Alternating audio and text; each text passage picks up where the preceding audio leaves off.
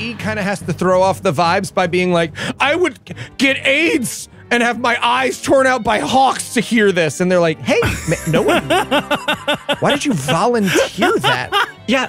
He's happy for his eyes to be torn apart by 1 million hawks. Yes. Logistically, 500,000 per eye, is that? Do they have to say It's a lot of hawks. Each of those hawks is not getting much out of that eye. That's No. That's like a bigger miracle than the fish and the bread thing, to make like one eye feed 500,000 hawks. God Awful Movies.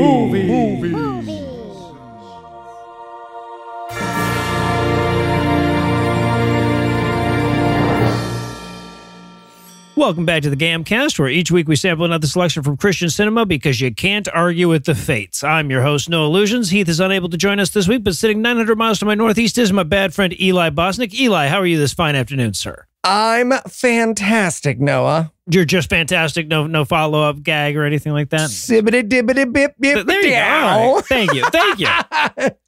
And also joining us this You week... tell a knock-knock joke now. You do it. You do it. And also, I already know who's there. It's our guest masochist extraordinaire, host of Be Reasonable and co-host of Skeptics with a K, Michael Marshall Marsh. Welcome back.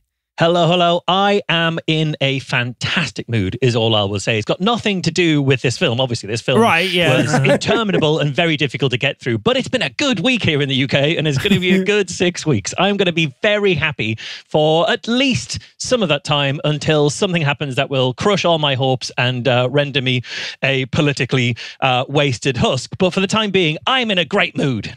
So it's election time, is it? It's election time. We're actually having an election. We're actually going to have one, and they're probably going to go, and it's crazy, and mad stuff has already happened, and I'm very happy. Very happy. I wish we were talking about that today too, Marsh, but unfortunately this isn't the Skepticrat.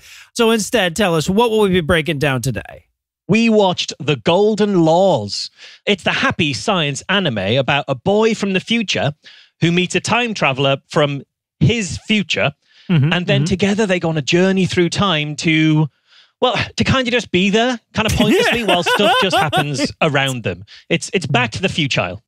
Yeah, there it is. Well done, sir. And Eli, how bad was this movie?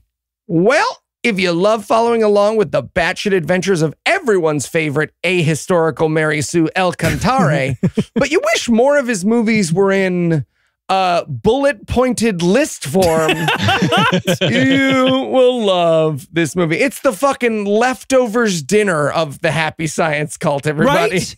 Isn't it, though? So is there anything you guys want to nominate this one for being the best at being the worst at? Yeah, I'm going to say best worst, time traveling competence. Yes. Because they do a lot of time traveling in this movie. They time travel several times to several different time periods. But I think, having thought about this film, there is only one successful example of someone deliberately time traveling to the place they want to go to. And that happens off screen. That's before she turns up. And then everything after that is just a fuck up after a fuck up after a fuck up. Yeah. They're useless. It's the no illusions using a new piece of technology of time travel. Isn't it, though? Isn't it? All right, so I'm going to go with best worst profundity. And I know this is kind of a cheat because this is all happy science cult movies, right? Because the idea is they want to present themselves as though they're a regular movie and like a kid could actually like this movie. And then like 2/3 of the way into it, they run into El Cantare and he gives them the wisdom of the happy science cult, right? In this movie, they like set this up for the entire fucking film, and finally there's this moment where they're like, I'm gonna impart on you the great secret wisdom of the ages, and this great secret wisdom is be good instead of bad. Yeah. It's a fun great little deflation most of the way through the movie. And in every happy science movie, it is somehow more disappointing than the last time they told it to us, and also somehow longer. Right? It's like, there are many ways in which you could be good. You could wear a hat that people like. You could eat just the right amount of strawberries. Now I will list. And you're just like, oh my God, it's so boring. Yeah, this time they have to go to a needle. We start seeing like the angles of rotation of a compass point, and you might as well get like a protractor out and start measuring how many. If you're at like 179 degrees, degrees. Okay, it's not 180, but you could go as far as 174. I really think you could get there. Yeah. And I'm going to go with best worst and also this guy. So as is also the happy science tradition, they will always list the people that Alcantara has been, and it's Jesus, and it's Moses, and it's Buddha, and it's Vishnu. But then, like, they always want to be like, well, we should throw some humbleness in there. So they'll end up doing someone like Isaac Newton or fucking Joseph Smith from the Book of Mormon. Yeah. This one, it's like Alcantara also reincarnated as a member of his own fan club. It's fucking incredible. Yeah, we'll get there. We'll get there. It's a fun one. All right, well, I'll tell you what. If watching happy science cult movies has taught us anything, it's that I need a break. But we'll be back in a minute with all the hastily cobbled together vignettes that are the Golden Laws. This podcast is sponsored by Naked Wines. Hi, sorry, do you work here at the grocery store? Yeah, what's up? Well, so I was looking in your wine aisle and I was feeling a little overwhelmed. Do you have any recommendations? Sorry, you saw me loading mini muffins onto this display, and you'd like to know if I have any wine recommendations? Yes. No, I don't. But you know who does? Naked Wines. What's Naked Wines? Naked Wines is a subscription service that seamlessly connects you to the finest independent winemakers on the planet. So you get a box of the market's best quality wines, however often you'd like, for a fraction of the price you'd normally pay in stores. Use our code AWFUL for the code and password at nakedwines.com and get their incredible deal of 6 bottles for just $39.99. 6 bottles for $39.99. But is it good? It's not just good, it's amazing. Naked Wines sent us a box to try when they became a sponsor, and I got a bottle of Rudy von Strausser Napa Valley Cabernet. It was bold, yet elegant. Oh, that sounds incredible. How do they do it? Naked Wine connects winemakers and wine drinkers directly, allowing for vineyard to your door delivery at up to 60% off what you would pay in the store. By cutting out the traditional retail middleman costs, winemakers can pass those savings on hundreds of top quality, award-winning wines to you, without skimping on quality. Naked Wines has been around for over 15 years and funds over 90 independent winemakers. With no commitments or membership fees, you can enjoy Naked Wines hassle-free. And don't forget, you can pause or cancel at any time. So just because you've got a summer trip coming up doesn't mean you can't enjoy Naked Wines before and after that much-needed vacation. But have you actually tried it? I sure have. He loved Naked Wines so much that when they sent us a box to try, he immediately became a customer. All right, I'm sold. Where do I sign up? Head to nakedwines.com/awful and click enter voucher in the top right and put in awful for both the code and password to get 6 bottles of wine for just $39.99 with shipping included. That's $100 off and less than $7 per bottle. That's nakedwines.com/awful and use the code and password awful and grab 6 bottles of wine for just $39.99. One last time, that's nakedwines.com/awful, code and password awful for $100 off your first 6 bottles. Awesome. Thanks. Now, have you seen my British friend around here somewhere? We were shopping together. Yeah, he's over in the dairy aisle yelling about how milk shouldn't be refrigerated. Look, it's a waste of electricity. I'm telling you, it's a waste. Rogering, get your rogering here.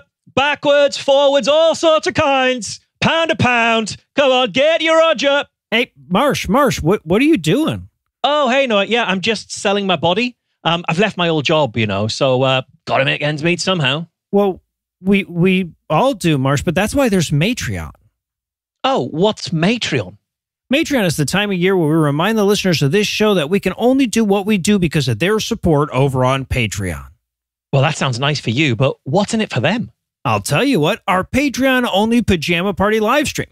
For each new and upgrading patron we get during the month of May, we're going to add new fun activities to the Pajama Party and to our shows.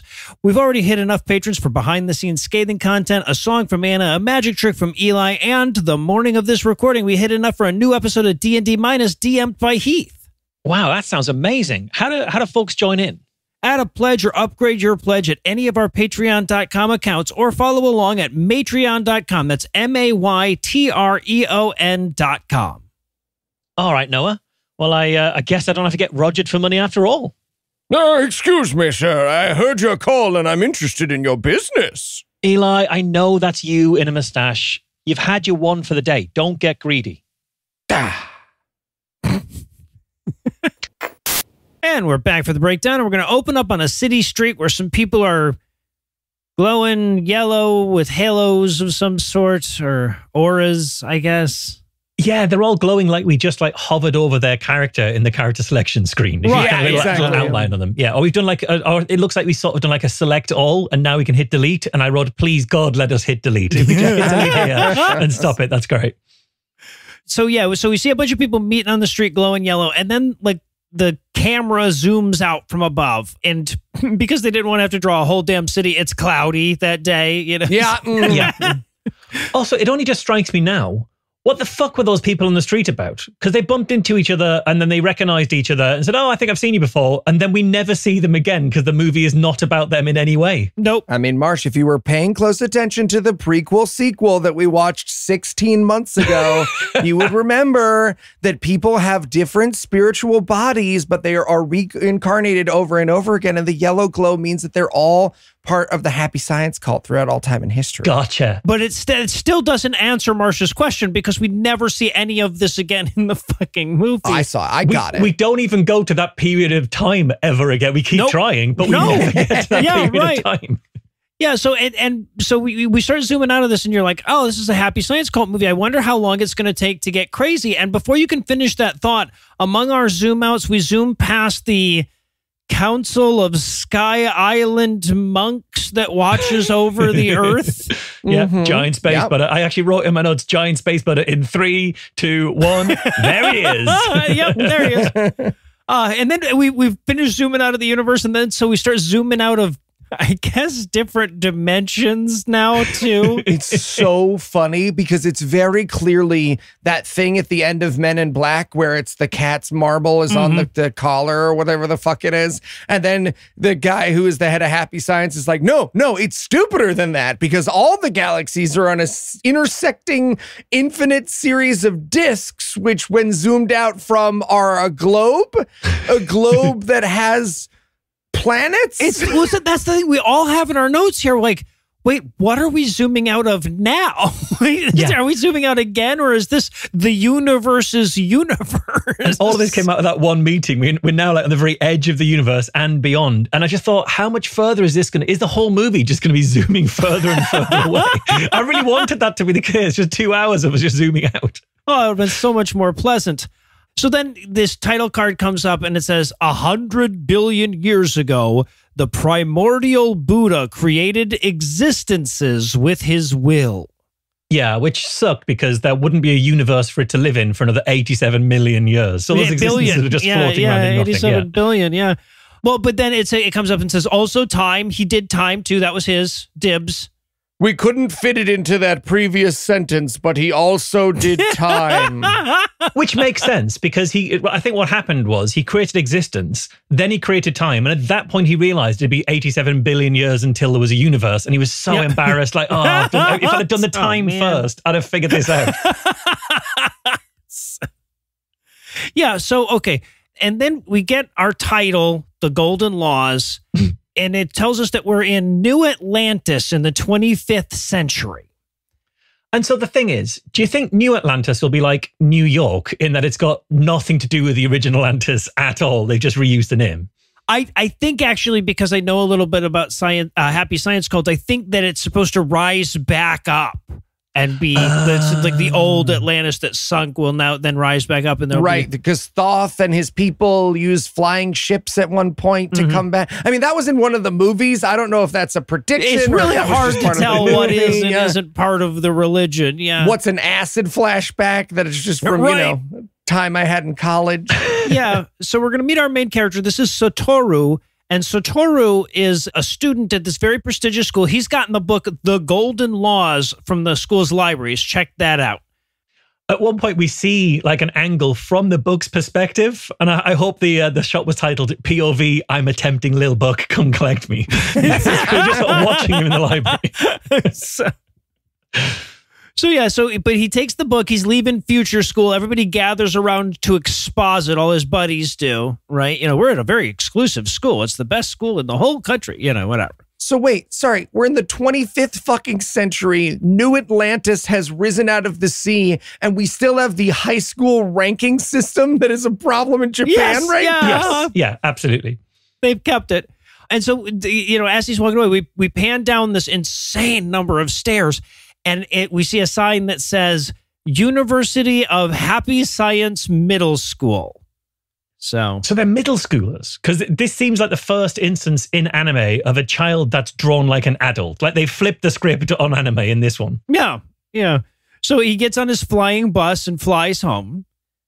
Oh, it's a really small detail, but they're all flying buses. He gets in the bus flies away. The number for the bus is on top of the flying bus. The one part of a flying bus you will never see. Right. So, okay. So that night, Satoru's home alone. He's reading his book. The hologram Alexa thing comes on to tell him his parents are having a date night. They're not going to be around tonight.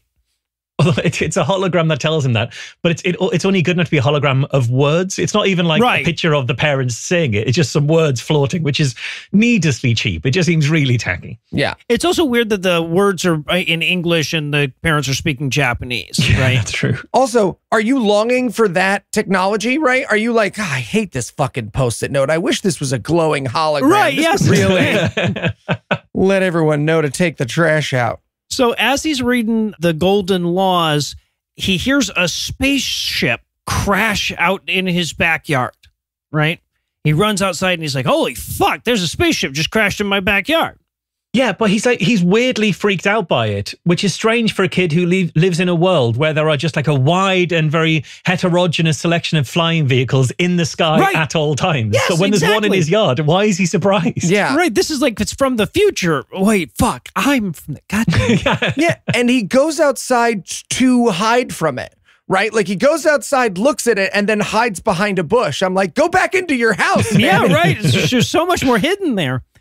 But then, like, the hatch opens on the spaceship, and an alien gets out. But then, when the light hits it, right, it's a girl. It's a chick, right? So she comes out, and she's like, "Hey, you wouldn't happen to be Satoru, would you?" And he's like, "Yeah." And she's like, "Yo, you're the one that I'm looking for." Right, but she specifically seems like she wanted to come back to now to see him. So, like, when he was a child, when he was a minor, which seems like a very odd thing to do. Yeah. Yeah, she says, I wanted to meet you when you were 15, and I wrote in my notes, what are you, Jerry Seinfeld? And just then we start hearing alarms, right? The police sirens are going off, and she's got to get away, but her time machine is broken. She needs his iPad from the future. She needs his iPad to charge her time machine. Is it to charge? I don't... Yeah, okay. Or like a jump start. Maybe she's like, the battery's flat and so she needs like a jump start to get it going. She's going to sort of stick the iPad on like two little clips on the battery under the bonnet, under the hood. I guess, yeah. So the cops are showing up and he brings her the notepad and he's like, you can only have this if I can time travel with you. And she's like, oh, fine. But I feel like there you just say, oh no, I'll just look up the nearest stationers. I'll just pop to like to Ryman's or somewhere and get my own one of these and not have to take you on a jaunt through time. Right. But she's like, well, where in time do you want to go? And he says, let's go to Japan in 2003, the year that this movie was made. Right. So, and by the way, so the cops show up, they've got their guns drawn. Because apparently in the future, Japan gets America cops. Or no, I'm sorry, New Atlantis gets America cops. Well, they start off like drawing like the rings on their finger, holding them like their guns. But then when they start to think there's actual danger, they get actual guns out. So I don't know what the ring things were all about. We never see the rings deployed. Wasn't sure about that. But yeah, but the cops, they swing around into the backyard just after the time machine disappears into time. So, okay, so now we're flying through fucking time space, I guess. Mm-hmm. Which is also time water. Yeah, right. And also a tunnel. It's super unclear. Satoru is feeling very blurry. Yeah, he's got time sickness. And don't worry, they will instantly solve that and never mention it again. She's like, oh no, you just need your spirit body to cover you up. And he's like, fucking what? And she's like, you know those stupid glasses you see people wearing on TikTok? It's like that, but with your soul. And he's like, oh, all right, I got it. But also like the book at this point, he's got the book with him, the Golden Laws book he got from the library, and that's all blurry as well. And I thought, is the book also got time sickness? Will the book also have like a spirit come and help him out? Yeah, you know, she goes like, your body's converting to a spirit body because of the time travel. And I thought to myself, like, I had to listen to that whole Tucker Carlson interview with Aaron Rodgers for a guest spot I did on Where There's Woke with Thomas and Lydia Smith. And I was like, wow, it was a lot like this. Like, I watched these two back to back, and I'm like, this this would fit into both this statement. But yeah, so she explains that they're traveling through the spirit world, also known as the fourth dimension. That's not what that is. I feel like those aren't the same thing. No, like it's totally different. But she says there's no time in this dimension, and I'm like, weird that your words are in an order then. but also she says, but otherwise things occur in chronological order. Well, yeah, that's what those words mean. Like that would be time. Is what that happens. Is. Yeah, they can't not. Yeah, exactly. And I will point out, at this point in the movie, I had written down, there's no way this doesn't end with her fucking her own granddad and ending the world. And I come weirdly close to being right about this. Right? So fucking close to that. Within minutes, yeah. So, okay, but just then, there's an alert because his iPad is fucking things up. Now, I hope you enjoy this, listener, because we're going to do this 113 more times before this movie is over. The entire plot resolution of this movie will be the time machine going, all right, that's enough of that scene. I'm going to explode or something. Right. I don't know. Yes. Yeah. So we get this extended sequence of them almost crashing through time. Right. And this is a sequence we've seen done better in 1,000 cartoons. Right. But like, oh no, they're in ancient Egypt and somebody sees them and carves them into the hieroglyphs. Which I don't think that's how that works. Like, he carves the hieroglyphs so quickly. It's not like dictation. It takes time to do that. It's not like in real time. Also, there's a point where they fly too close to this guy, I think in ancient Japan, and he sees the bottom of the ship as a demon. And I wrote, note to self, I shouldn't have been persuaded to get that demon face landing gear upgrade. That stupid time machine dealership sales rep was so pushy, and I just should have been stronger. I should have gone with the twisted T-wrap. I don't know why I did this. There's also a moment where they appear in Babylon, and there's a dude looking at him and goes like, wow, that was crazy. Yeah, well, this is where she accidentally shoots off her gigantic pillar of fire gun.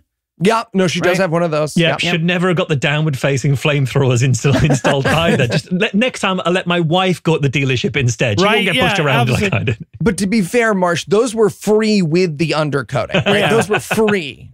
So, but after the fire thing shoots off and then they disappear back into time, somebody says, Ezekiel, are you ready to go? And he goes like, well, man, I've got a great story from my Bible. It's so fun. They could not pick a crazier person, right? Because I know they're going for like looked into the fire in the air, but like keep in mind that if we had continued to watch this shot, Ezekiel would be like, anyways, bake your poop into some bread and eat it. I gotta bake some, I gotta eat a scroll real quick. Well, and what's so funny is that they do this over and over again in this movie, this sort of like, oh, that spiritual thing for that religion, that was really just these kids in a time machine. But like, also God, though, right? Like there's also God doing the other stuff. Yes. So Ezekiel really did see God, but on this one occasion, though, it was a time machine. It was a teenager. It was two tweens in a time machine. Yeah. Yeah.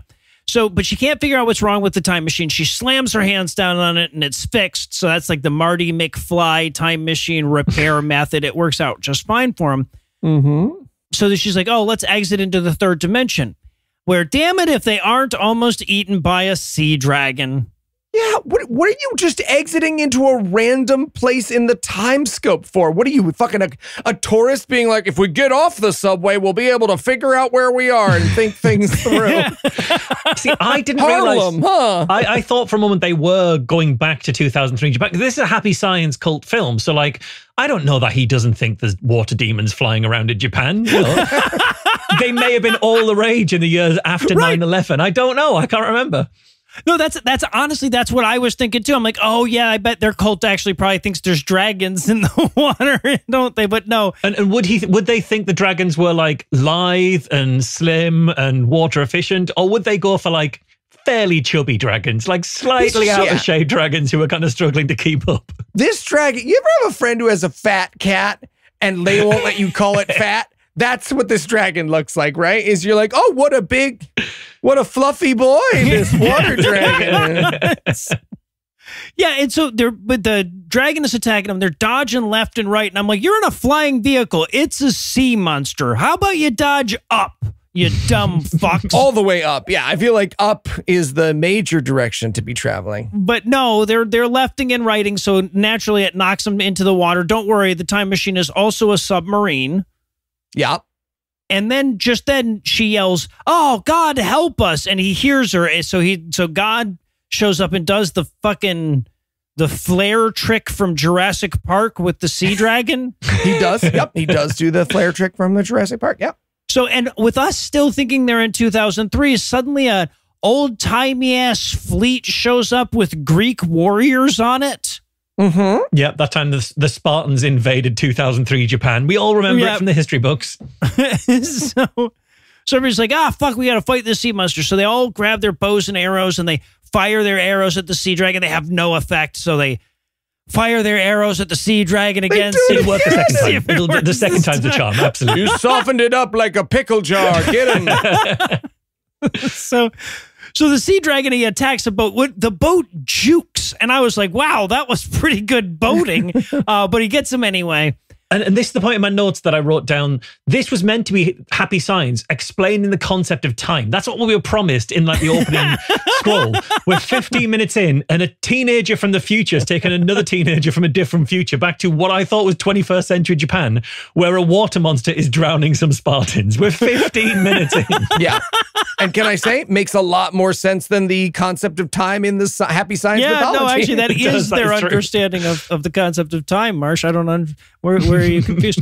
So, yeah, but the dragon destroys one of the ships. Then he goes after the flagship. But that's where Hermes is with his magic staff, right? Yeah, and he's not even going to use his magic staff. He's like, babe, hold my magic staff. I'm going to fist fight this big fucking catfish thing. It's so frustrating that he doesn't use the staff, that he does everything but use the staff. It's really annoying. Well, especially because he's eventually going to use the fucking staff, right? And we know that he is. And I thought, is it like in the Power Rangers where they've got like the big sword with the move that kills them? Yeah. But you can't just go straight to that. You can't be like, oh, I'm just going to be the big robot and just like before the monster even gets blown up to large size by Rita Repulsa, I'm just going to like step on it, and stab the tiny monster and then we're done with. But no, you can't do that. Yeah, exactly. So he sword fights the dragon. He throws a spear down his throat, sword in the eye and everything. But that doesn't work great. He yells, Aphrodite, grab the golden arrow. And I'm like, what is happening? I feel like you get your golden arrow ready before. Like, open with that. I feel like the minute you see the catfish monster, you're like, hey, hey, let's get all the weapons ready. Right, all this special. Also, gold seems like a shit arrow material, right? I don't think that. So, yeah, but he fires the golden arrow and the monster dies. Hits it right in the eye. The monster dies, but then it undies. It comes back out of the water, and it's like, no, I'm not dead. And he's like, well, fuck. Now hand me back the goddamn staff. Yes. Okay, I guess we'll use the staff. You know what? It's good that I shot him with that arrow because it can be sort of a lightning rod for my lightning powers that I have that I didn't use first. Right, yeah. Well, right, before an entire boat of people drowned and died and shit. Yeah. So many of your men have died in this fight. You're like, well, I guess I'll use the scepter then. And look, I get it. You don't want to be the one-trick pony. You know, that's going to get boring. You've got the magic scepter. You can end any fight with the magic scepter. That's going to start getting boring. But just like, don't let so many of your men die along the way. Right, exactly. So yeah, so everybody on the boat is celebrating Hermes' great triumph. They're over the deaths of the other guys already. This is very interesting. And then they look out and they see that Elisa and Satoru, Elisa is the girl, we never mentioned her name, but Elisa and Satoru are like Jack and Rosing it on their sinking time machine. Yeah. And the people on the boat are shocked to see them. It's like, you just fought a giant water dragon and you're shocked to see two kids on some driftwood. Guys, water dragon, water schmagon, are those two tweens? Right, yeah, exactly. But they're like, oh, we should help them. And Hermes is like, well, Hermes knows time travelers when he sees them, right? He's like, oh, you'd probably need me to use my god powers to fix your time machine, don't you? And they're like, fuck, yeah, man, well done. Wow, that's really good. Give me the time machine arrow. Okay, so you've got like an arrow for everything. Oh, yeah. Well, no, he uses his scepter. It's like, God, that scepter really is great, isn't it? I really can't emphasize how much you should lead with that in any fight with giant dragons. Right. Yeah, exactly. And they go to leave. And I'm like, I wrote in my notes at this point, I'm like, wow, guys, was that just a random action beat that exists for its own purposes and relates to the movie in no other way? And it is, but like, so is every other scene. Yeah, right. You overestimated this one moment exactly. to be Yeah, completely. I was exactly the same. Naively, I wrote down what a completely pointless scene, even within the confines of this movie, without realizing that that's all this movie is going to be, just scenes of that pointlessness stitched together. Yep. Yeah, exactly.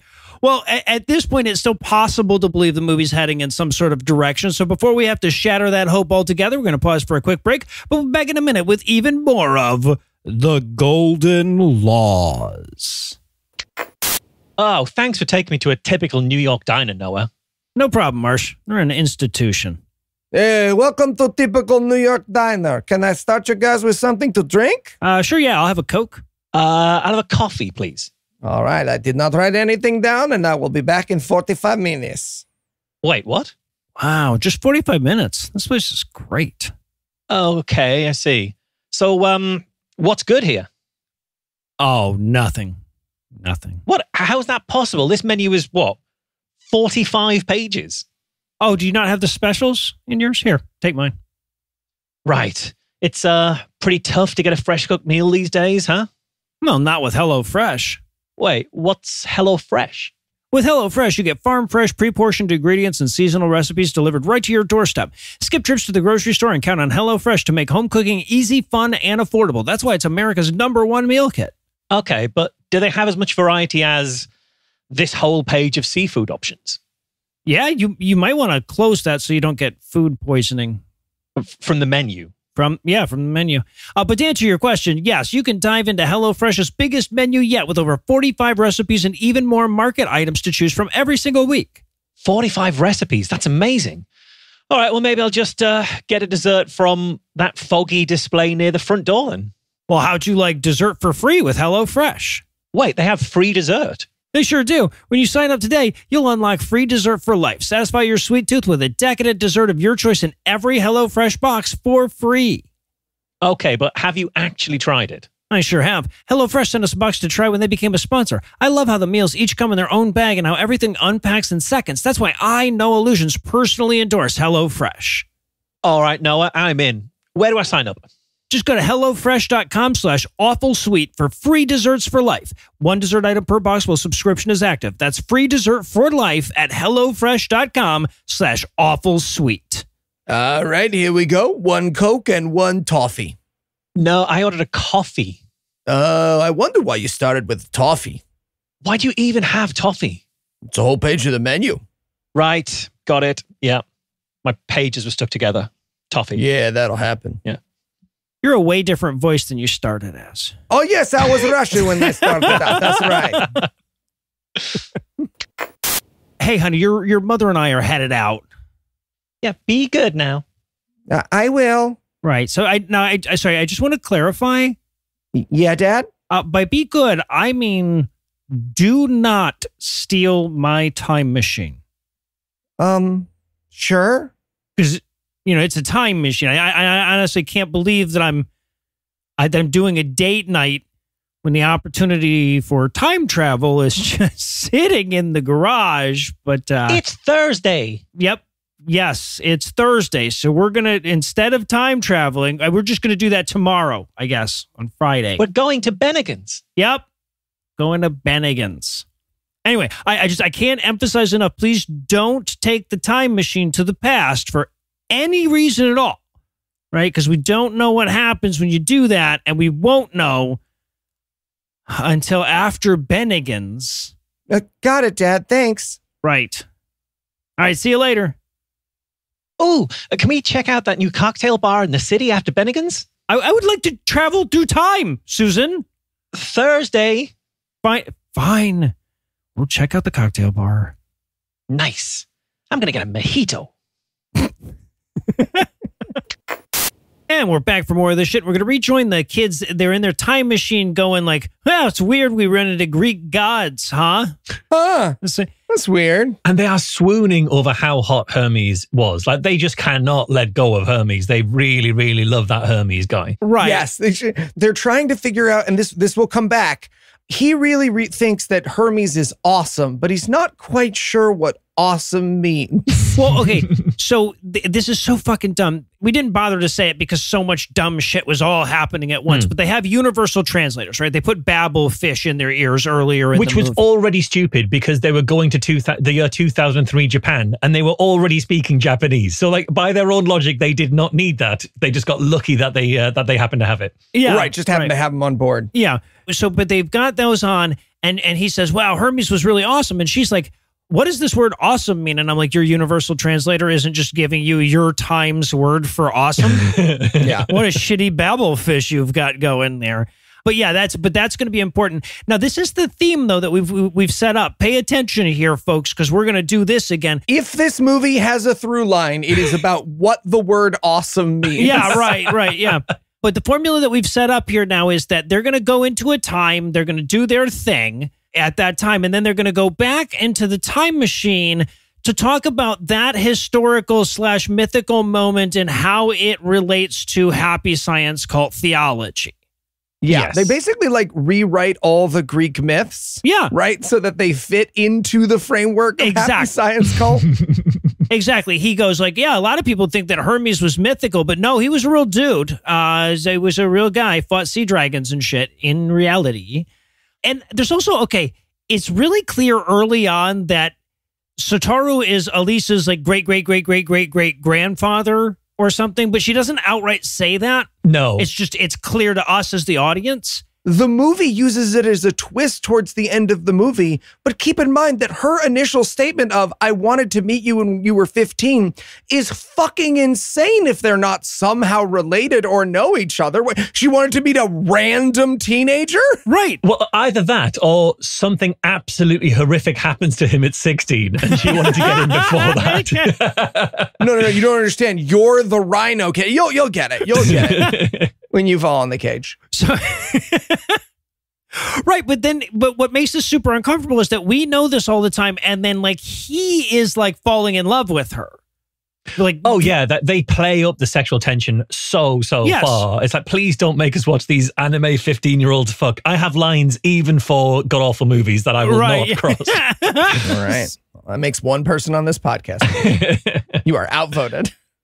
So yeah, but she's like, oh, well, you know, the time machine's all fucked up, so we can't go directly to 2003. We're going to have to inch towards the plot a little bit at a time. Oh my God, I wrote in my notes, inch towards the plot, as though they were ever going to get there. That's literally never actually. So, but yeah, she's like, we can only go 1,000 years at a time. Yeah, like they're going to drive all the way home in second gear, basically, is what they're going to try and do. Right, yeah. Well, they've got that Tesla time machine, right? And so it always tells them that they have enough to get there, but that puts you at exactly 0% when you get to your right. It's a whole thing. But the thing is as well, she says, like, oh, I don't understand. We were supposed to be going to the year 2003, and we went to 2000 BC, and I thought, oh, please don't let this be that she just forgot to set the BC AD toggle button on the date selector. Right, yeah. Because, like, as software mistakes go, you know, that could be worse. You know, they could have accidentally ended up on January the 1st, 1970, which is a very niche UTC joke. Okay, there you go. Look, I'm sure there are some of our British listeners. All computer dates start on the 1st of January, 1970. When I don't find one of your jokes funny, Marsh, I always assume that it's because I'm not smart enough. So, and there it is. And I assume it's because I'm not British enough. So don't worry, you are covered on this podcast. So yeah, but they wind up in Egypt, and it's nice because the time machine takes them out at a nice recognizable landmark like the Sphinx. Good. And they knock the Sphinx's nose off. Right, classic. Yeah. Why does every time travel movie feel the need to do that? Because there's not a lot of creativity in the world. I just hope in a couple of thousand years that trope has become doing 9/11. Oh, God. Right, like every kid's movie will be like, uh-oh, were there 2 of those towers? Blah, blah, blah, blah, blah. Oh. Thanks, Marbles. Marbles is the lovable animal sidekick. Right, that accidentally. Gotcha. If you'd like to buy your marble plush, you can. Yeah, which genocide does Marbles deny, Eli? Just while we're on the subject. All of them, baby. But they wind up outside this Egyptian city and they see an army issuing forth, right? So they're like, oh, I wonder what this army is chasing. They run along, and damn it if they don't see all the exodusing Hebrews. Yeah, it's great because there's like people, but the army's like chasing out of the area, and she says, "Oh, they're heading somewhere else. Let's get there before they do." So right, but you don't know where they're going, so you can follow them, but you can't preempt them unless you know where they're going. What if they turn left? Oh, fuck! I didn't think about it. They turned somewhere. Yeah, but the Sitaru is in the time machine. He's like, oh, let me tell you about Moses. And I'm like, what is this, the fucking Quran?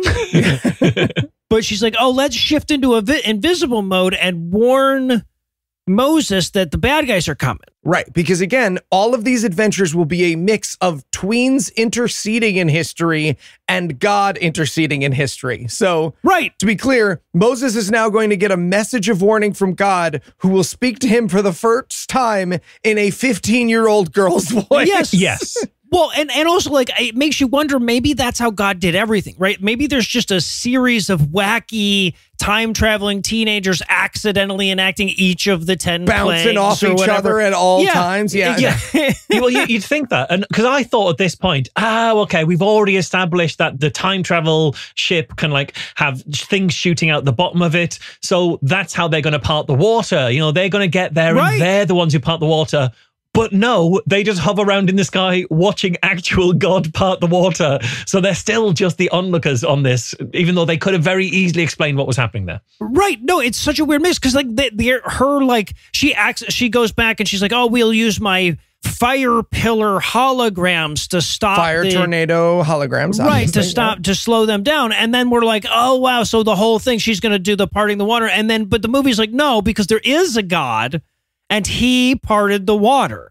So we watched that part. And also, this was an interesting insight. Like, so we watched this in the original Japanese with subtitles. And it was just an interesting insight because I'm watching Moses speak Japanese. And that's fucking hilarious. But I'm like, that's not funnier than him speaking English, right? It's just, it's obvious how funny it is that we've got Moses speaking English to me because I'm seeing this. Do you think they had him speaking Japanese with an accent? Like, like you see Moses, he'll have like a bit of a Middle Eastern accent kind of going on, or like an old-timey kind of accent. Do you think he had like an old-timey accent speaking Japanese? Oh, I don't Japanese. know. Yeah. Okay, so for our Japanese-speaking listeners, will you check and make sure they're not doing a Jew voice? Because we need to call that out. If they were doing the Japanese version of like, oh no, here come the Egyptians, you have to tell us. You have to let us know. Now more than ever. Yeah, and so that we watch the Egyptians go through the parted sea. The sea closes up before the Egyptians go in because they didn't want the kids to have to deal with the horrible murder. Just two tweens being like, oh, they're all drowning. Yeah, right. Yeah. You want to go back into the time stream? Yeah, right. We should go back to the time stream. Doesn't really. I really wanted us to have to watch a load of horses drown at this point. If anything, for me, that would have been a win-win situation. That would have made this movie infinitely better. God damn it, Marsh. Your horse vendetta. You're getting us canceled, okay? Marsh's horse vendetta does not speak on behalf of Puzzle and a Thunderstorm LLC. It doesn't extend to donkeys. We're gonna make you guys. You'll have to like zip line onto a horse and drive that's gonna be our next Patreon goal. Also, this is the point of the film where I realized these kids are Forrest Gumping their way through every event of spiritual significance. They sure this are, is just a spiritual Forrest Gump.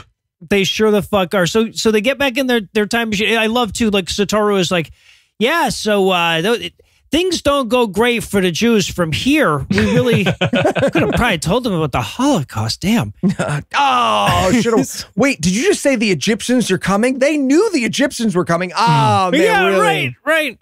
So yeah, but they get back into the time stream and they're rear-ended by a glowing golden orb. At this point, the movie is just running out of things to go wrong with the ship, right? Because the last two times the ship just kablooied, right? And now they're in a new place. This time they fucking get knocked out of the way by a motorcyclist, right? Who gives them the finger in the time stream. I really wanted to be a different set of 15-year-olds in a time-traveling device. Oh, yeah. Engaging in some sort of interstellar dogfight. That would be incredible. Yeah, exactly. Right. We just made it rain frogs.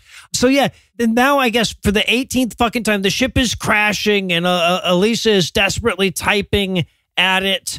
But ultimately, they land in India at the time of the Buddha. And they know that because the second they crash and pop out of the ship, someone yells to a different group of guys, "Hey, the Buddha is preaching nearby. You want to go hear the Buddha?" Right. Yeah, you mean the Buddha? It's like, no, I mean Steve Buddha. He's on a donkey sanctuary outside of Bangalore. Hey, everybody, it's me, Chris Buddha. So Satoru's like, Elisa, we should go see Buddha. He's the reincarnation of both Hermes and Moses. See, don't you get it? We're traveling through the various incarnations that the founder of the happy science cult claims for himself. To be, right, yes. Yeah. Oh, God, I wish he had to do all of them. I wish the movie made him do all of them. Right, into Princess Diana. Yeah, absolutely. Yeah, exactly. Yeah, well, that's where I'm at. Yeah, right. I mentioned Princess Diana a lot in my notes. But then we have to cut to the evil king. So they've added a bad guy to Buddhism, right? So there's this evil monk that wants to kill Buddha and take over Buddhism. I guess it'll be himism or whatever when he's done with it. But he's talking to the evil king. Yeah, evil king eczema. Yeah, right. Yes. Well, that's how we know he's evil, right? Because he's got a skin condition. But he tells him, he's like, hey, once I'm in charge, I'll make all the people love you. And he's like, yeah, okay, go kill Buddha then. Yeah, sounds good. Okay, I want to talk about a weird choice they made for these villains, right? And this is pretty true of a lot of animes. A lot of the time when you have a villain, they'll be like twitchy, right? Yeah. But they've chosen to make both of the villains in this scene twitchy. Right. Yes. So there's literally a moment, and Marsh, I'm glad you have it in your notes too. There's literally a moment where they finish the conversation and then both characters kind of like twitch at each other for a second. I've got block capitals, twitch fight. Yes. No, it's like the room had fleas at a certain point. Yeah, rather than... So then, okay, the kids are flying in their invisible time machine over Eagle Peak to hear a good old Buddha sermon. As he's walking through, Satoru notices that the evil monk has a boulder that's waiting to roll onto Buddha as soon as he steps on the big red axe, right? It's a very Wile E. Coyote attempt to kill him. He's got an Acme rocket strapped to it or something, yeah. And so the boulder starts to fall on him, and Buddha's like, that boulder ain't got shit on me. So he just stands there. I hope his next attempt at assassination is he draws like a tunnel on the side of a mountain and puts a sign saying enlightenment this way. Is that, oh, come on, we'll get him. So now, importantly, once everyone sees the boulder, there's plenty of time to just move out of the way, but nobody does. Buddha's got like a secret service that all surrounds him. Yeah. And he just stands there all calm. And then Elisa blasts the boulder and vaporizes it with her time machine's laser gun. Yeah, she laser booped it. Yeah. Can we talk about the ears? Yeah, we do have to talk about the ears. Yeah. Okay, yeah. Sorry, I missed 90% of this scene because Buddha... Okay, so I looked this up because I was like, why does Buddha have elephant ears? And luckily, Google was like, in some representations. And I was like, okay, good. This isn't a happy science cult thing. So in the Hindu mythology, where Buddha is the reborn Vishnu, he said with a question mark so you can't get in trouble, where Buddha's one of the reborn Hindu gods as well, that is a representation that he's also that god. I see. Okay. Gotcha. So it all makes sense and is normal, and I didn't spend all of his screen time during the movie just typing ears over and Yeah. It's like his earlobes sort of like reconnect midway through his neck. They do. Yeah, right. They go all the way down. As a matter of fact, you can't see them below the shirt, but they keep going. Yeah. So then we get Buddha. He's like kind of red carpeting his way through town. Everybody's like, oh, it's the Buddha. He's coming through. Oh, wow. Very, very, very awesome. And Satoru and Elisa are also standing there red carpeting with him. Yeah, they're back. They went to Eagle Peak to see him speak, and he just like walked away from there to where they just were. They must have been so annoyed. It's like, oh, fucking, you can't, we just keep missing each other like some sort of French farce. Right. They get back and everyone's set up tents. There's a really long line now. Come on! But Satoru notices the twitchy bad guy, and he's like, look how twitchy that guy is. He must be the bad guy, right? We're in an anime. So they follow him down into this alley where he's paying off a couple of guys to try to kill Buddha with the stampeding elephant. Feel like that's feel like it's a bad technique. I feel like you have very little control over that. 100% flawless plan, because we all know that elephants target Buddhas first. That's like that's their natural thing. It's like they run away from mice, they run towards Buddhas. That's just how elephants work. Because Buddhas are the opposites of mice. This all makes sense. Yeah, absolutely. Joke retracted. Also, if you're ever going to bribe someone to assassinate someone else with an elephant, would you make them count out the bribe in coins right there in front of the elephant? Yeah, no, obviously. He goes through one by one these coins. So yeah, so they, and the kids see this and they're like, oh, we better warn Buddha that an elephant's coming. But a couple of like knights or whatever find him and they're like, nope, we're going to hold on to you for the remainder of the scene. And they're like, damn. Because once again, like they've used the time machine to say, oh, some miraculous thing that the Buddha did was actually just these kids with the time machine. Now they have to show him actually do something miraculous. Right? So the elephant comes tearing through, it sees Buddha, and it's like, that's the guy, right? That's the guy. That's the guy, yeah. The great thing is, the crowd work in the background. They shout, they don't shout, it's a killer elephant. They shout, it's the killer elephant. Like, this is a notorious Apparently elephant. This guy's got a reputation. There's wanted posters all over town. He's due to be hung later that day. You guys really wanted P.T. Barnum, El Cantare, to show up and be like, I have a solution. Oh, no. Citation needed. Listeners get that joke. I'm just saying. No, they don't. They don't, because you meant to say Thomas Edison, but no. Oh, that shit! I did mean to say. Oh, fuck. But now they get it. Now they get it. And now they're all sad. Damn it! And it's my fault. So yeah, but the elephant goes to stomp on Buddha, but Buddha's at him. Right? He goes full Buddha stance. And then the elephant apologizes, bows to him, and cries. He changes his ways. A single remorseful tear. Yeah, absolutely. Yeah. Because that elephant knows an incarnation of El Cantare when he sees one. And King Eczema, he's super impressed. He's like, oh, wow, the Buddha's pretty awesome, right? So then we cut back to Twitchy Monk.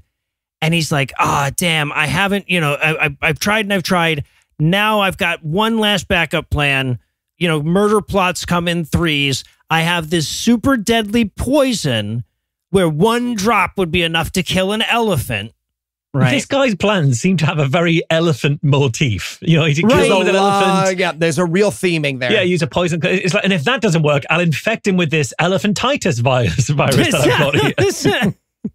Well, so when he said, this one drop will kill an elephant, I'm like, are you taking vengeance on the elephant for not doing its job? But no, he's gonna put some on his fingernail and then he's gonna stab Buddha with his fingernail. I'm like, why wouldn't you use anything that isn't part of your body for that? You'd think, right? Yeah. The deadly poison would have to go onto something that is. I know they didn't have a spork you could grab from the cafeteria, but they did have sharp sticks. They had sharp stuff. Also, like we've established that this guy is a very twitchy character. What we haven't also established is that he's a chronic nail biter. In every one of the previous scenes, he's biting his nails. So he's like, my nails, that gives me an idea. I'll put the things that I can't keep out of my mouth into the poison, and that'll be the best delivery mechanism to someone other than me.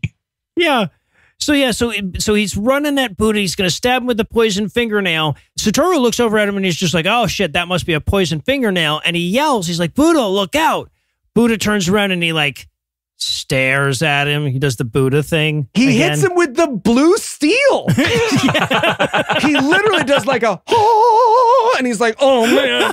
He totally does. That guy is so free of want right now. I just came.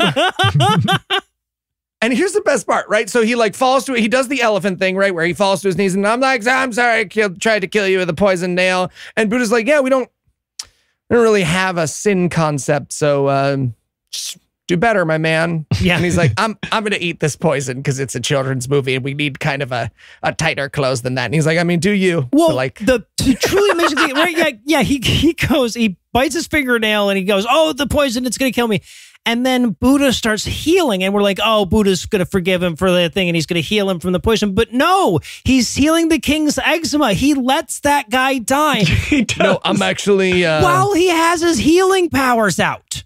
I'm actually getting the guy behind you. I kind of started my spell already. It's a casting time of 60 seconds. Top of you. I was so surprised by this because I thought he was doing the healing on that guy and then the king was just like collateral damage. Like he was just like sending out panacea vibes in all directions. Right. But no, he only healed the king. Right. He just let the other dude die.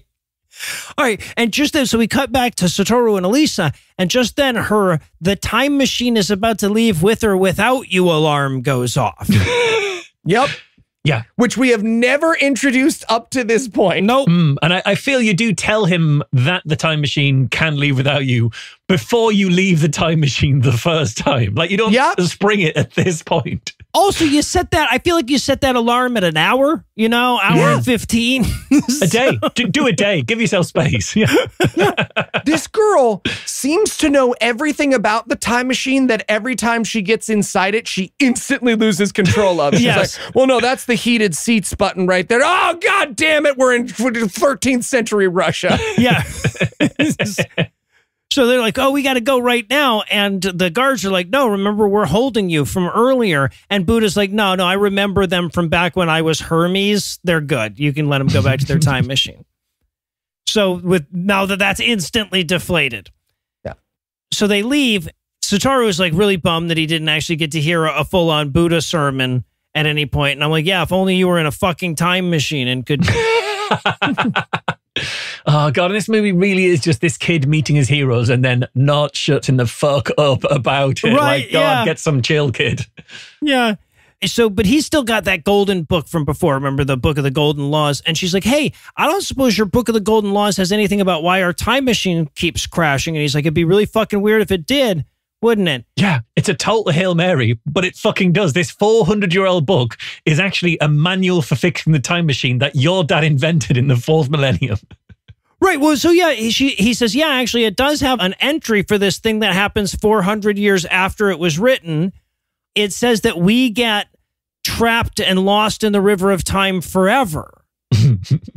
Which, spoiler alert, they don't, right? They don't. And this is so great, right? Because people who watching this are part of the cult. They have read the Golden Laws. And one of the things that they say, right, because he's got all these stupid predictions, and one of them is that time travelers will get lost in the river of time. And so he's assuring us, like, no, I know if you've read the book, you think it might be these kids. Don't worry, they're going to make it out. They're not the time travelers I predicted. They're just for my anime movie. Oh, so when he says that they're going to get lost in the river of time, her face does a thing that I can only describe as I took a lot of acid back in the day. Yes. It goes very Picasso for a moment. Yes. But then the golden light crashes into him and pushes him out of the time stream again, like that stupid fucking mechanic in the Flash movie. And we cut to Jesus dragging the cross, right? Past a very low-key crowd. Like, the energy of this scene isn't what I was hoping for from a crucifixion. It's a very chill crucifixion. Yeah. Yeah, they're throwing rocks, but their heart's not in it, you know? Yeah, or maybe this is like very early on in his crucifixion walk, and like all the crowds have got the best spot later on, and these are guys who like came late, and the stragglers early on kind of thing. Yeah, it's like those old ladies that were like 6 miles from the Queen's body getting interviewed on the BBC. It was like, okay, you obviously didn't care that much. Okay? Yeah. the people who wave at cyclists on the Tour de France, that kind of thing. Yeah, exactly. Yeah, right. So yeah, so the people who wave at the Queen's body on the Tour de France. But he's getting crucified. They show up. They're like floating over the crucifixion, and I'm like, oh my God, are they going to save Jesus for the crucifixion? Oh my God. They don't. They're just like, oh, fuck it, we got to go. And I also so they leave, and Jesus kind of looks up at him. I'm like, please tell me that their time machine is who Jesus was talking to when he asked why they'd forsaken him. Right? Yeah, he was like, come on, guys, a little hand. I'm right here. You did fire tornadoes and lasers for Moses. You broke a boulder for Buddha, and you guys are just going to sit there for me? And they're like, sorry, it's just your thing is really, it's kind of, your whole thing is it's really, dying. Honestly, if you think about it, if it's not really like, they got rid of the Book of the Shepherd. Dude. Not a lot of juice left in the time machine these days. So, got to save energy. But they watch the crucifixion, and then they see all these angels come down from heaven to bring his spirit back up or whatever. Oh yeah, to Monty Python into the sky. This is pure Monty Python animation. Totally. They actually, and I have to point this out because it's so funny. I know it's not related to anything, but they look up and they see the chorus of angels, right? That classic sort of medieval painting image of the hundreds of angels swirling into the yellow light. And the girl explains it by going, yeah, no, we paid extra for the angel vision on this thing. Right. It was fucking... She goes, oh, yeah, no, so our cameras are set to fourth dimensional, so they can see spirit stuff. And like, oh, well, really? That's great for the movie. Convenient. Anyway, so then I guess Satoru talks her into like hanging out at the tomb waiting for the resurrection. Yeah. Which is weird because the time machine we just established only lets you hang out for a few hours before it just leaves without you.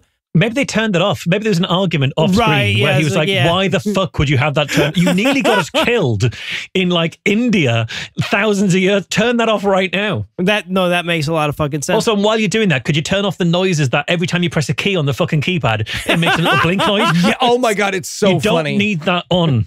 Yeah, it's the musical keyboard, but they didn't line them up so that it'll always make music. So it's like blinky blonk, blink, blink, blink, blonk.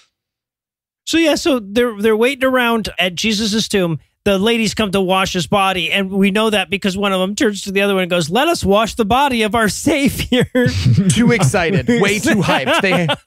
You want to wash his feet? I mean, hey, like, let's see what the body's like, and then we'll chill. But yeah, so they check the tomb and it's empty, and just then Elisa sneezes, right? And they all hear her, so they all run around and they're like, "Did you steal our Savior's body?" Oh, and I really wanted this to be a yes. I'm one of these kids who've like stolen the body, and we just get like a smash cut back to the time machine. Right, and lifts like, it up. Jesus' rotten corpse propped up against the window. Brilliant. But no. We were using him as a dartboard. Sorry. Yeah. But no, they see a glowy pillar ascending to heaven, so that Satoru and Elisa are off the hook. Like, we see a bunch of angels. Now they can see him without looking through the camera. So it's like, well, why did you establish that it was the camera that allowed him to see the it? Spirit bus. Shut up. So dumb. But yeah, so Satoru looks to Elisa with a sort of a like, I told you it was worth driving all the way to Vermont to see, right? Kind of a look. And also there's this moment where like we see Hermes in the clouds, in case you weren't putting together that these are all incarnations of the same guy, right? It's wearing a name tag, El Cantare. We get it. All right, thank you. Yeah. All right, well, I'll tell you what, we've shifted from BC to AD here, so I suppose that's as good a time for a break as any. But first, let me give Act 3 the hard sell. Will this movie very conspicuously skip over Muhammad? Is that out of respect for Muslims or disrespect? Will they go with a religious leader equivalent of Larry instead? Find out the answers to these questions and more when we return for the plotting conclusion of The Golden Laws.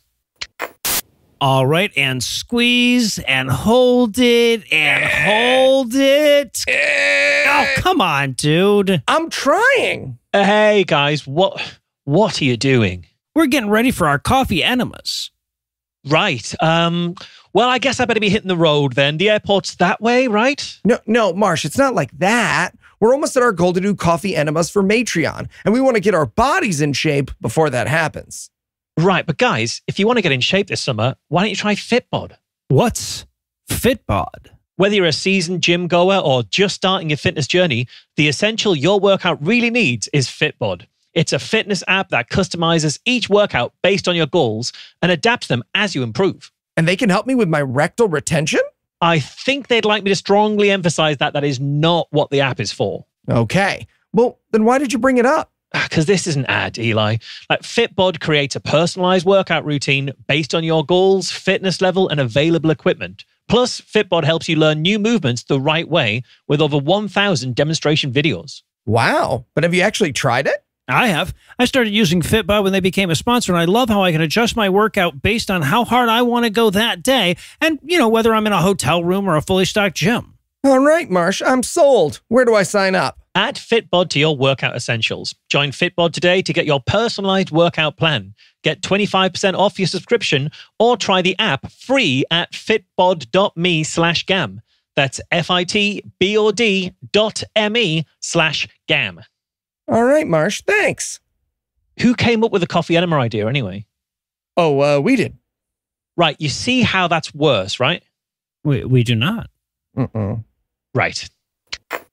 I call together this meeting of the incarnations of El Cantare and also Chi. Fuck yeah. Chi. Sorry. Sorry, I'm just excited to be here, everybody. Anyway, hi. As you know, each incarnation of El Cantare through the thousands of years has strived to bring man closer to the light that shines from the deepest soul.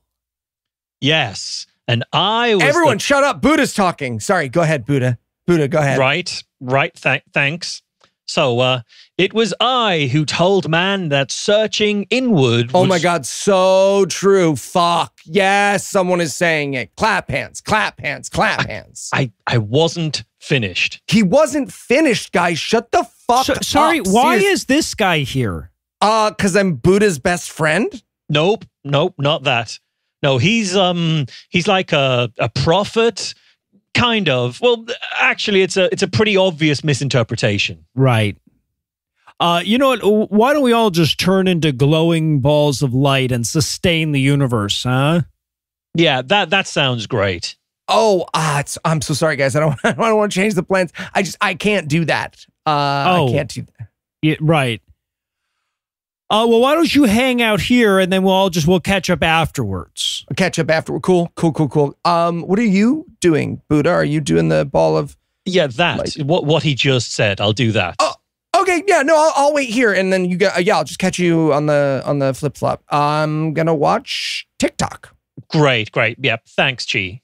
No problem, man. Like, anytime. Seriously. Right. Oh, man. Crazy people sure do hate adoption, huh? What? Nothing. I'm just watching TikTok. TikTok. Got it.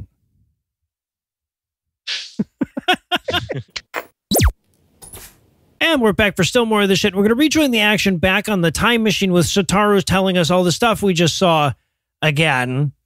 Right? He's explaining how Jesus fits into the happy science cult theology. And was it me, or did they hire a different voice actor for his voice during that one sentence? And then the next sentence, he's back to normal. Yeah, or he went through puberty for that one particular thing. Yeah. Which is bad, because that's the one thing she wanted to avoid. She wanted to see him pre-puberty, and she's just missed out. Or maybe that's it. She wanted to hit the cusp. She was looking to hit the exact Oh, yeah. She wanted the it's Thursday moment. Yeah, I get it. So yes, but she gets the time machine fixed and working. She says, but it's almost out of time gas.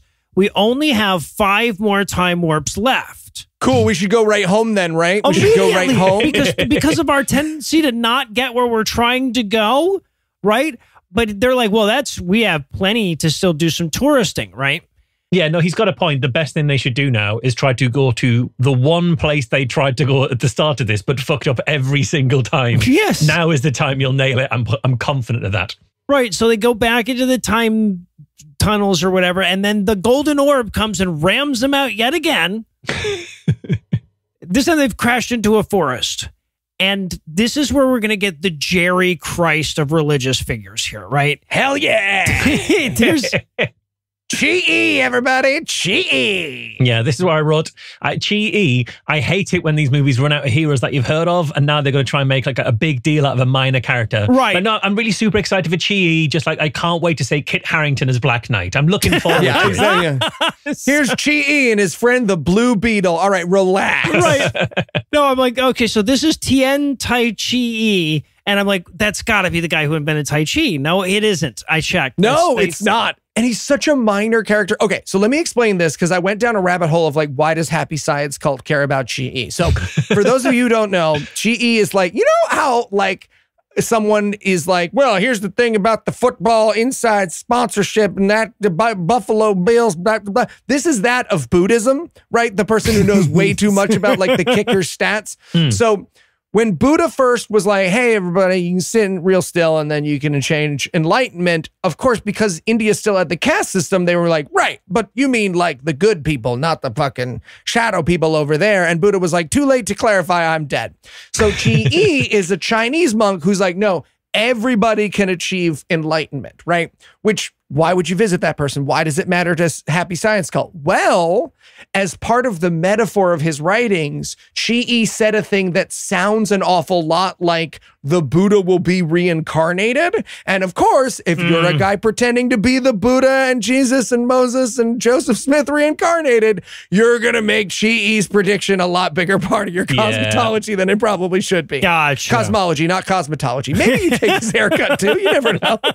So that's why we're visiting the fucking Chad Christ of Buddhism right now. Gotcha.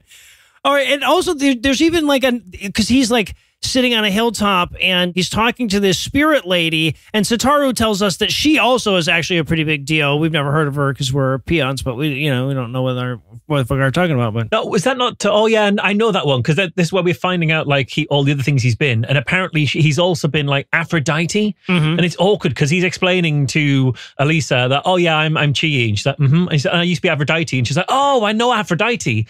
And that's awkward, It's a real sort of like don't play the new material vibe at the concert. Right, like when you play an old song, the crowd goes wild. Like here's a new one where I'm Chi-E. It's like, oh, okay.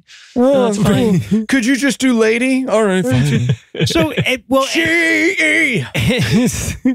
Styx fans in our audience loved that joke. Okay. Well, glad to know it. Glad to know somebody loved that joke. My fellow Styxers out there, Styxer Sixer. What do we call ourselves? Does it overlap with the UTC gag joke? That's man.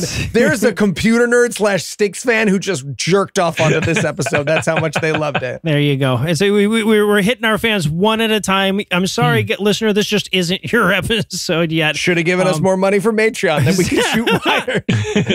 Giving out personalized jokes in the hopes of hitting those goals. There you go. So yeah, but the movie itself seems to recognize that, like, oh shit, you know what we've got here is we've got fucking Hawkeye talking to Black Widow. Nobody gives a shit. Let's bring the Hulk in.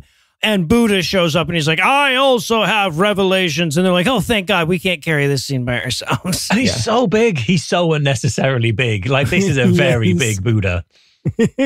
And this is where we get my best worst. He's like, I have come to tell you the most secret of all the secret shit, the greatest wisdom there is. And he's like, really? This is where most movies would have to cut away. And he's like, not this dumbass movie. No. Do good stuff and don't not do that and stuff. He gives us this compass analogy, except it's just like when the compass is pointing at bad stuff, you're doing bad stuff.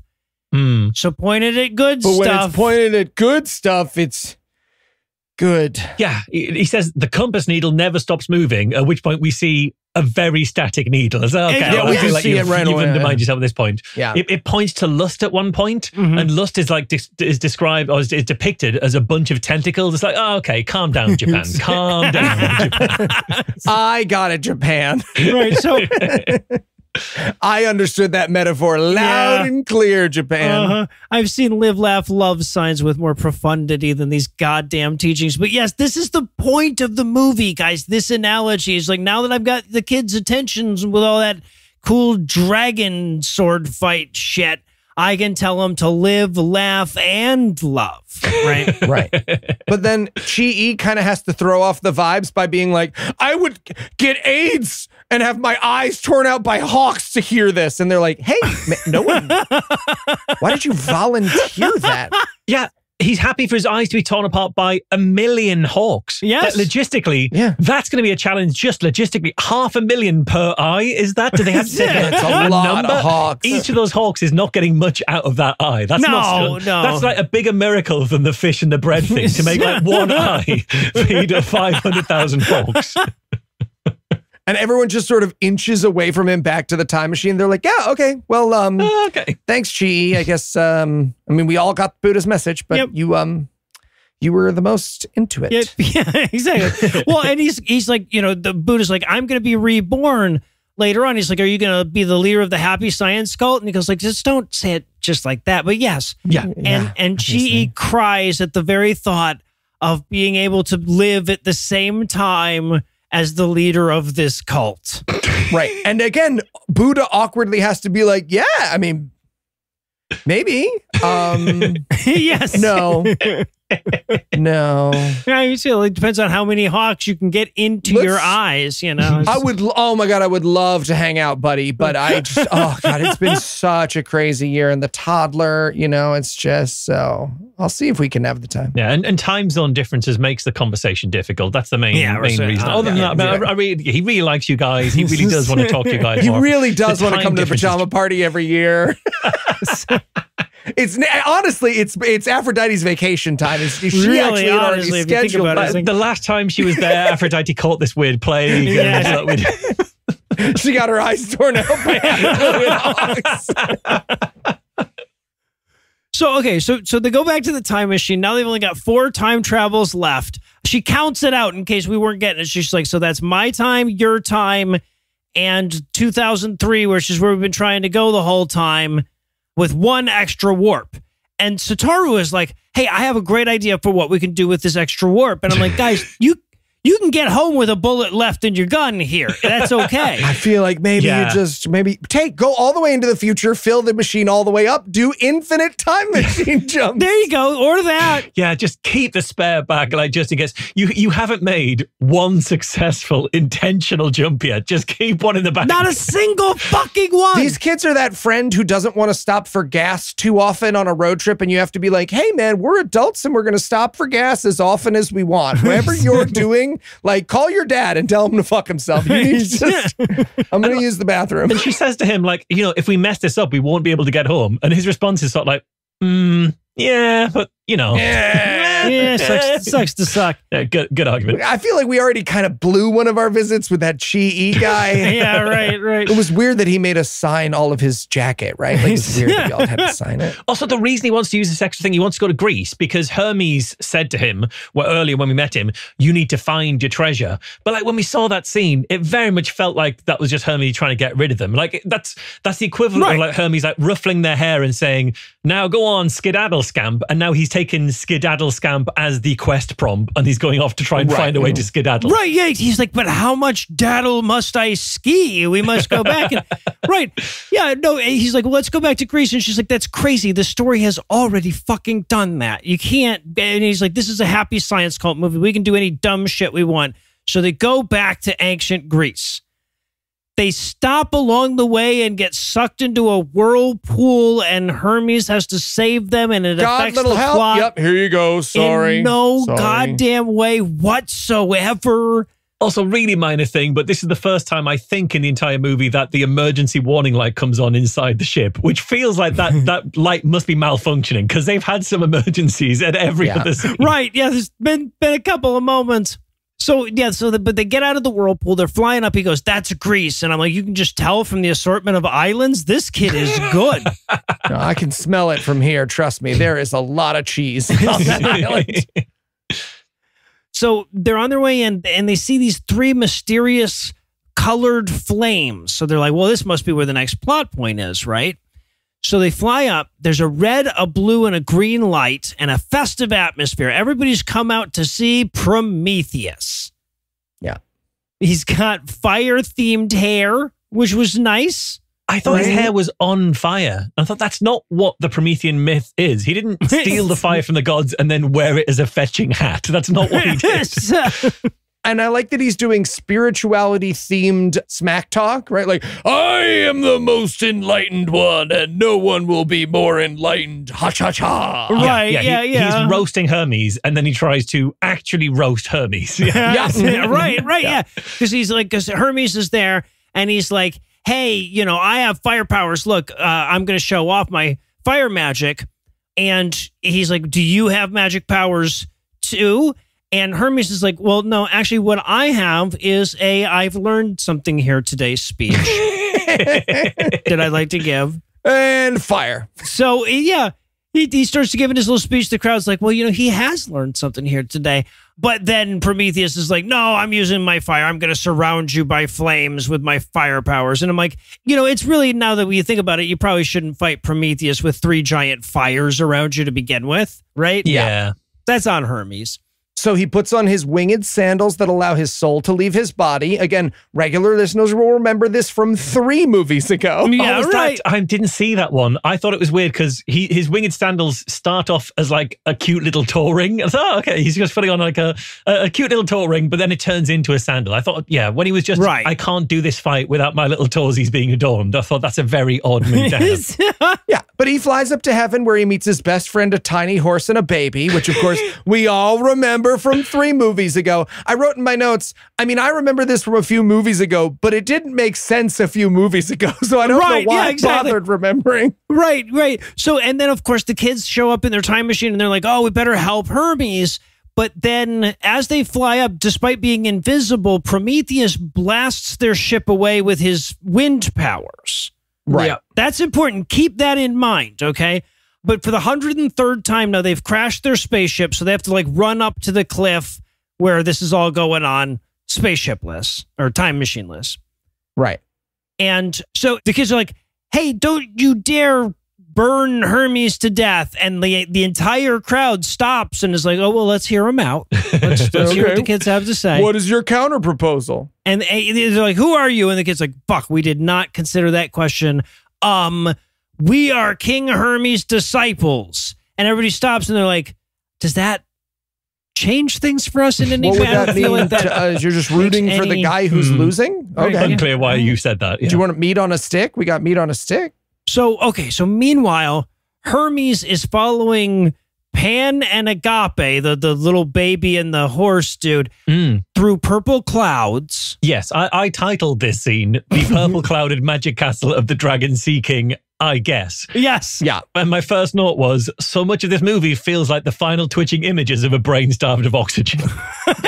And of course, Marsh got to this movie before me, so I wrote in my notes, guys, I think skepticism may have broken Marsh. His opening notes for this scene are the purple clouded magic castle of the Dragon Sea King, I guess. And I really need him to be more surprised than that.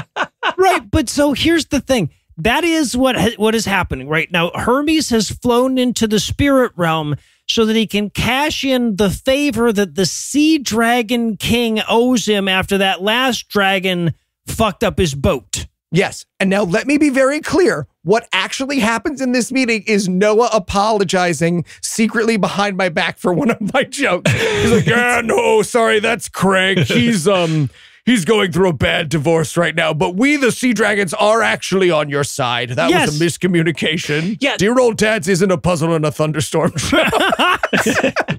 Yeah, the dragon tells them that it serves omniscient and omnipotent gods like him, which is weird because like, if that was true, you wouldn't need to tell him. He would already know it. And also, if it was true, he wouldn't need a dragon. He could do whatever a dragon could do because he's omnipotent. You'd think, right? Yeah. Yes, like, if you're omnipotent, why do you want anybody to serve you anyway? You know, is it a case of like, well, you know, I could do that, but I prefer not to because that'd be a whole thing. So I prefer you could do the thing for me. Is it? Yeah, right. It's paperwork. Yeah. Maybe you could do the paperwork. But yeah, so he's like, yeah, no, I'll get right on that. So we cut back to Prometheus and the fight and everything. They've seized Sataru, right? He's getting captured. So Elise is like, you know what? I actually have a secret weapon that I have not used at any point in this movie, even though it would have been super duper useful at others. And she calls it a secret weapon. So, well, I suppose I better use my secret weapon now because I think we're about 80% of the way through the plot. And now is the time for it. Right. Yeah. All right. Now, before we say what this is, podcast listener, take a second. Take a second. Take 1,000,000 years. Take 1,000,000 years with a random word generator. Guess what? You did not get lion purse. Nope. And that is what her secret weapon is. It was a lion hologram purse. She opens her purse and a lion jumps out. Well, initially, it wasn't clear that it was a hologram. I thought she kept a tiny lion in a box. Like, I also thought she just had a lion. Yeah. Which, hey, can I say I would absolutely keep out. Like, I don't want to be one of those guys who's like, if you don't have the lion purse, then only the bad guys have the lion purse. I would absolutely keep a lion purse. Someone cuts in front of me in line at Starbucks and it just like, out of the purse. And they're like, oh, no, sorry. Yep. Thank you. So, yeah, so her lion jumps out of her purse and it starts to chase everybody off. But then the hologram starts to go on the fritz. And as holograms often do, when they start to go on the fritz, it turns into a less menacing version of itself first. Yeah, a tiny little kitty cat who does a little meow and then disappears. Yeah. And then it just disappears. And then everybody looks at her and they're like, oh, that was just a hologram. Right? That was a fucking lion hologram, guys. What did we get so worked up about? Yeah. I said. She can just call forth lion ghosts from her fucking bag. Seize her. So, but they start to grab her, but just then the lamest possible dragons show up. It's like we missed a scene where the dragons were like, "Hey, I'm so sorry. Only the PS1 dragons are available right now. Do you want to wait for the full leave? No, you're okay with the vector graphics. Fuck it." So the dragons show up and it starts to rain and it puts out all the fires with a big deluge, and Hermes, as a spirit, rides in on a golden dragon and starts lightning shit. Oh, yeah, and he's lighting them like so sassily. He's sort of pointing on like, pew, pew, zap, yes, pew. Right. Yeah. It felt unnecessary to take shit out on the fruit cart. It wasn't doing anything, Hermes. Damn. Yeah. But the rain stops, and there's just one little ray of sunshine that's showing through the clouds, and it's right on Hermes, who's praying and doing spirit shit. Who's doing a Tim Tebow. Yes. Yeah, exactly. Like all great men of God. Right. And the thing is, the townsfolk are just absolutely amazed that the rain has stopped. And to be fair, that's how the people in Manchester react on the rare times that the rain stops there. And all the people turn on Prometheus. They're like, "Hey, he was doing tricks all along. Yeah, I was on the tricks team. Let's beat him to death." And Hermes is like, "Yeah, sucks to sucks. Thanks for helping me out, kids." He's totally fucking does. He's like, all right, well, yeah, they're off to beat him to death. So, kids, how you doing? I remember you from earlier in the movie. Do you remember the metaphor with the needle? Huh? You've been thinking about that at all? Yeah, and Prometheus just complains that all that stuff Hermes just did wasn't in Hermes' power set, actually. Like he's someone complaining about a Marvel film on Reddit. Right, but no, I think you'll find that Hermes is overpowered. That's not how that works. Yeah. So the crowd chases Prometheus off. Hermes and the kids chat. Hermes spouts more happy science bullshit pseudo profundity, more of my best worst. Mm-hmm. And then the townspeople show back up and they're like, "Hermes, we were chanting for him to murder you just like 2.5 minutes ago. We just wanted to let you know we didn't mean it. Though. We're on your side now. We killed that guy. We killed him so dead. Yeah. Would you like a shrine? We'll make a shrine. We'll build you a like, shrine. We'll build you a really nice shrine. He's like, no charge. I do love shrines. You guys know me so well. And then there's a song, because of fucking course there's a goddamn song. It's mercifully short, but there's a song. It's like 4 bars. Yeah, it's the me telling Anna the midnight before we sure would like a song. Yeah, right. Hermes. But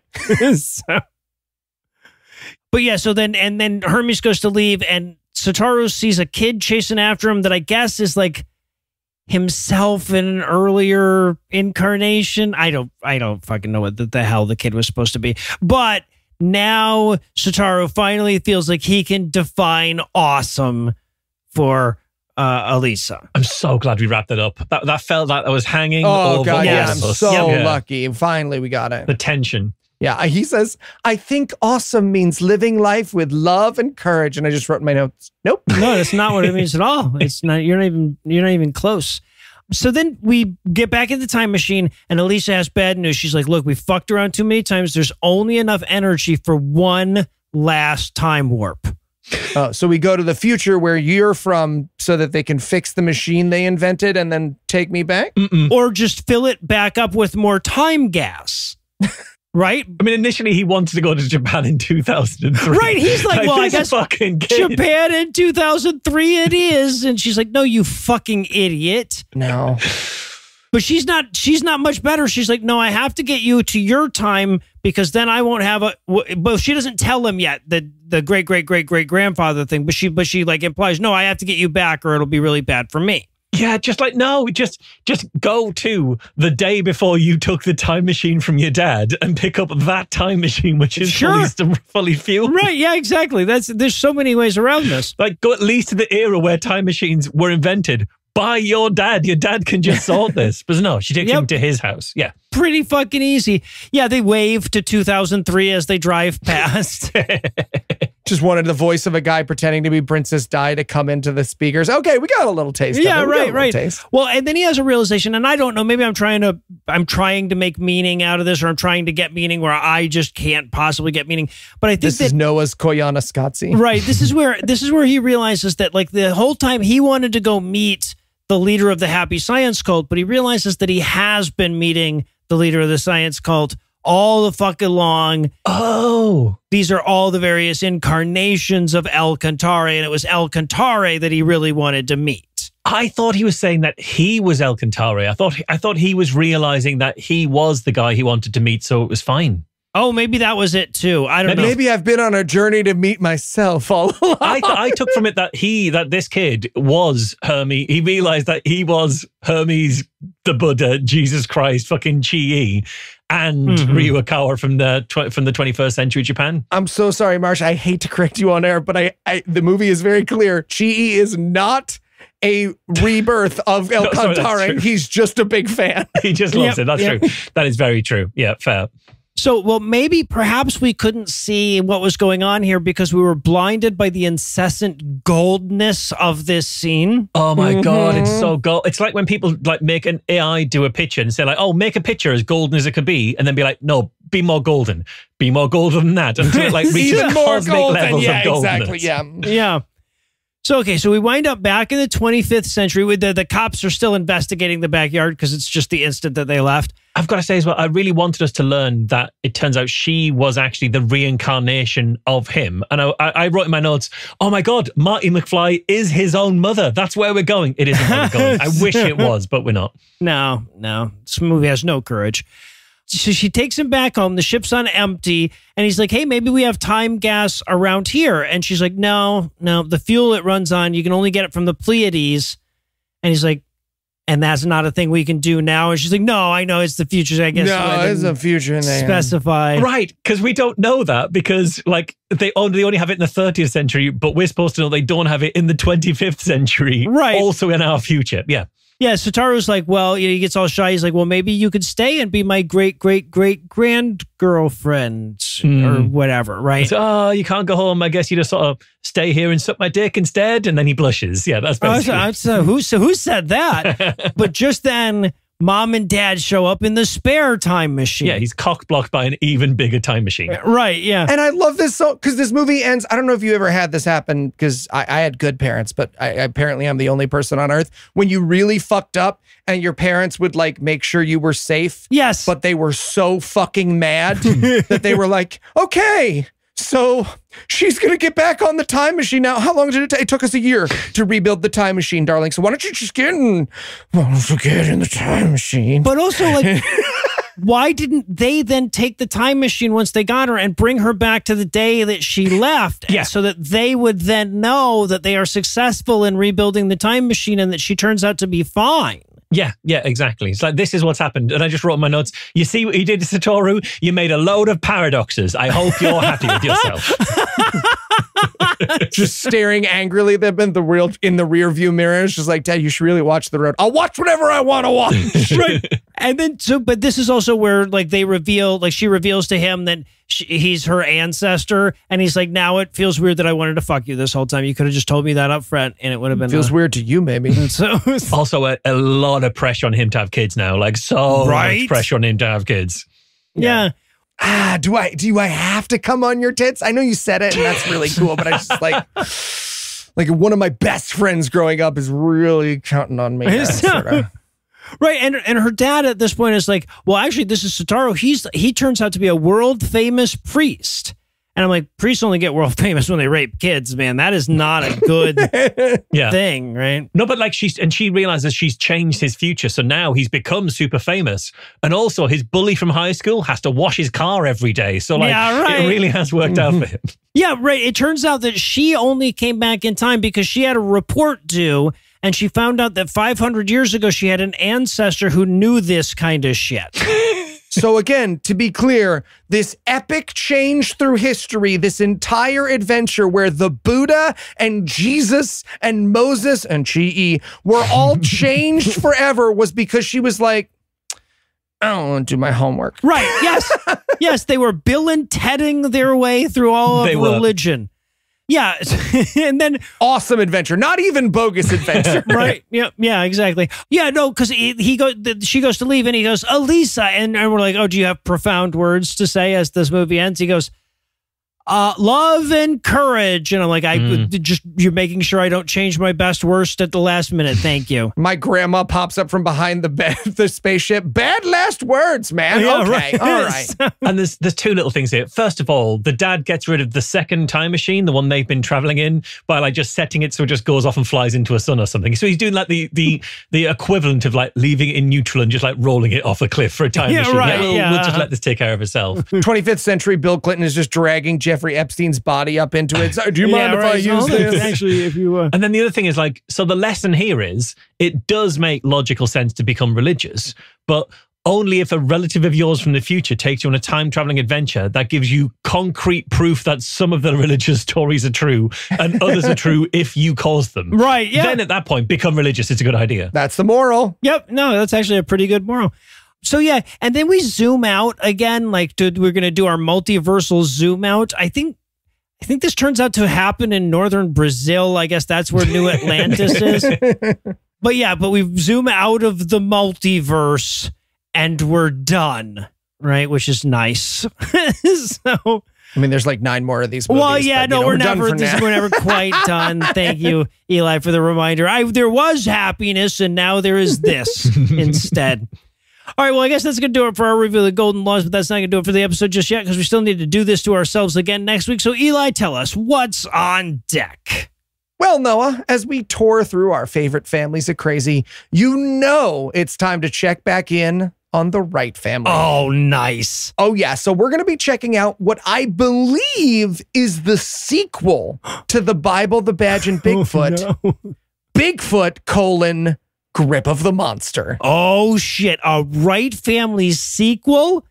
What have I done to deserve such plenty? All right. So with that to look forward to, we're going to bring episode 458 to a merciful close. Once again, a huge thanks to Marsh for all his help this week. Don't forget to check the show notes for links to Skeptics with a K and Be Reasonable. And hey, if you want to meet Marsh, tickets for QED are now available at QEDcon.org. And check your passports, everyone. Oh, yeah. Definitely go. Yeah. Make sure you get the right one. You have to live with Marsh. And of course, and also huge thanks to all the Patreon donors that help make the show go. Never a better time to sign up. It's Patreon. You can make us shove coffee up our asses. If you'd like to help make us shove coffee up our asses, you can make a per episode donation at patreon.com/godawful and thereby earn early access to an ad-free version of our episode. You can also help a ton by leaving a 5-star review and by sharing the show on all your various social media platforms. If you enjoyed this show, be sure to check out our sibling shows, The Scathing Atheist, Citation Needed, D&D Minus, and The Skepticrat, available wherever podcasts live. If you have questions, comments, or cinematic suggestions, you can email GodAwfulMovies@gmail.com. Tim Robertson takes care of our social media. Our theme song was written and performed by Ryan Slott, Evil Drives on Mars. All the other music was written and performed by our audio engineer, Morgan Clark, and was used for permission. Thanks again for giving us a chunk of your life this week. For Heath Enright, Neil Bosnick, I'm No Illusions. Promise to work harder, earn another chunk next week. Until then,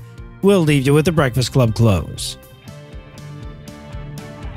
Elisa and her family never made it back to the future because her dad's piece of shit time machine decided that they really needed to see the Chicxulub impact firsthand.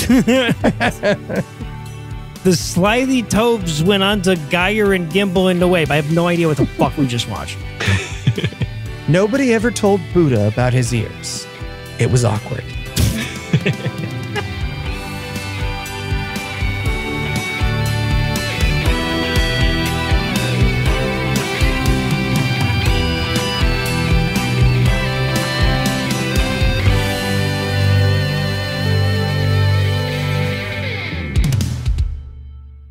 What Dad should have done is traveled through time and then afterwards traveled back to then and let the substitute him to take his wife out to Ben against. We can figure it out. Time travel, there's always a loophole. All right. HelloFresh. In case it wasn't clear, Morgan, that was not Interstitial 3. I was just led to believe that it was, despite the fact that the last thing was Interstitial 3. Eli had written it on the top just to fool me for some reason. Written it for you to say as well, so you look like a fool. Right, exactly. Yeah. Exactly. Tricked you. Yeah. Damn it. Falling into I'm building up a bank of Interstitial 3 declarations. The preceding podcast was a production of Puzzle and a Thunderstorm LLC, copyright 2024, all rights reserved.